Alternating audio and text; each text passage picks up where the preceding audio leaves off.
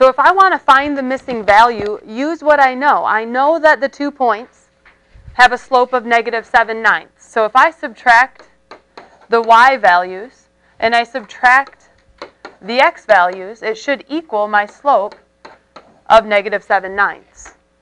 From there, to solve for r, I'm going to have to make that so I don't have all this stuff in the denominator. And we talked about how you could multiply across, where I take this negative 6 minus r and multiply it to the negative 7. Then I take the 9 and I multiply it to the other side, the 5 minus negative 2. Probably would have been good if I had simplified the 5 minus negative 2 first. 5 plus 2, which is 7.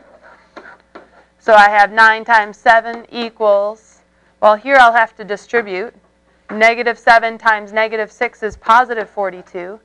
Negative 7 times negative r is positive 7r. And now I can solve this just like a regular equation. 9 times 7 is 63. Subtract 42. So I get 21 equals 7r.